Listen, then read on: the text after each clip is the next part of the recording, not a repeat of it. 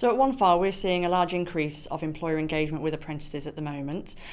With the introduction of the levy in May, a lot of the employers, we have a lot of that are public sector and corporates, and at the moment a lot of them are funding their own training and their own development in diplomas and MVQs, but they're looking now to go into apprenticeships. I think that the employers with the Trailblazer groups have been more engaged in writing the standards, and then with the levy they're more interested in how they're going to be spending their money.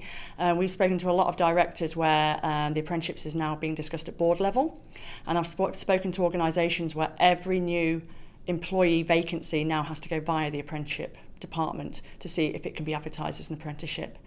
I think that in the coming months we'll see increased employee engagements. I think people are waiting to see what happens with the levy.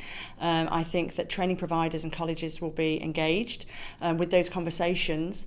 I think that a lot of people want to do some of their own training and assessment within their own organisations, but as the time goes on, they're wanting more control, they're wanting to have more transparency over their training of their staff, and a lot more people are looking into delivering their own apprenticeship programmes in these organisations.